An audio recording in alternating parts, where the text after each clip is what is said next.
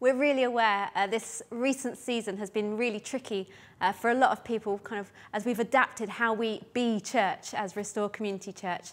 And we've loved putting together the live stream on a Sunday so that people can engage and encounter Jesus on a Sunday morning and worship separately but together and hear from God. And also how people have been connecting during the week on online small groups and waving at each other on the street at a distance.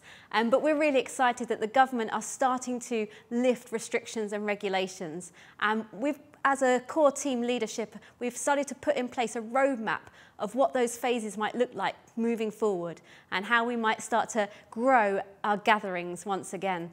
And so phase one, which is in action now, the government have said that 2 households can mix very freely. And so we want to encourage everybody, if it's safe for you to do so, if you're comfortable to do so, and you have the space to do so, then invite another household round during the week and on a Sunday. Maybe watch the live stream together on a Sunday, or have a meal together afterwards, or get together in the week and go for walks, or have someone over for a meal. And just want to encourage you to start connecting with others again in the church family, to encourage one another and build relationship together once again.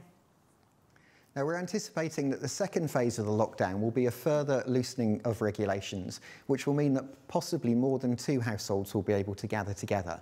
And when that happens, we're anticipating, and what we'd love to encourage, is for small groupings to gather together, and again, to watch the live stream. At the moment, the government regulations are that if a church does gather in a building, then they still have to apply social distancing, which obviously is good practice for keeping everyone safe, but also they're not allowed to have any live worship or any children's work at the moment. And so because of that, we're preferring to gather people in small groups and to continue with our major expression of church being the live stream. So in phase 2, which we're anticipating is more flexibility to have small group gatherings, then again we want to encourage people to gather in homes and in gardens, but together do church around the live stream, and again to grow a sense of local community where you are. And then we're anticipating that that will take us on to the next phase of gathering. And so depending on what the government say, and obviously we don't know yet when restrictions will change and when gatherings will be allowed to be larger and with singing and all those sorts of things, but this is our roadmap for now. So phase 3 will be gathering kind of 30 to 50 people maybe, depending on what the government say, and starting to gather in small gatherings for corporate worship, probably still at some sort of distance if need be, but having a venue where we can have 30 to 50 people come together and worship corporately together and be family together on a Sunday and at other points in the week as well. And so it means as well we can have picnics together during the week and all sorts of things, but really focusing on growing our relationship with one another and gathering on a slightly larger scale once again to encourage one another and worship together. Now, at that stage of gathering, we're obviously going to need to find a number of venues that would be able to take 30 to 50 people. And it may well be that we've got some people in their home or their garden is big enough to be able to do that. It may be there's some premises that we could use as well. And maybe a good thing for us to be praying about as a church is, are there places in my local community that would work for a mini Restore gathering when we get to the stage of between 30 and 50 people able to gather? And if you can think of any of those venues, then if you let us know, we'll investigate those so that we're ready for phase 3 of the roadmap towards regathering.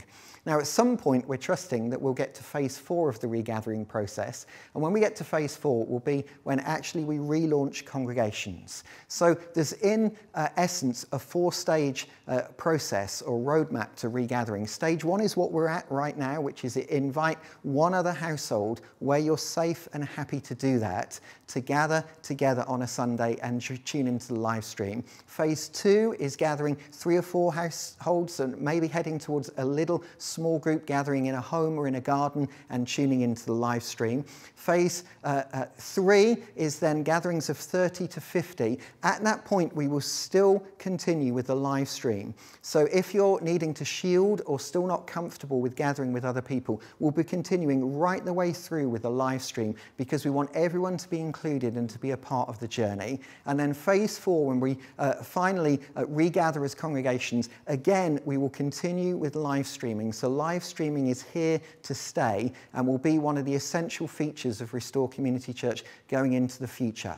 So obviously a lot of that roadmap is based on how we gather on a Sunday, but I want to say that's not our focus as a church. We love to be community and be church in our community. So all through these phases, we want to encourage you to be in relationship with your neighbours and your friends and other people in church, and to be building community and being the church in your community through Monday through to Sunday. And so really, I love the idea of households gathering and inviting their neighbours in. And so be thinking that way. This is not just about a Sunday service, but this is about being the church in our local communities, being relational and inviting people in to come to know Jesus.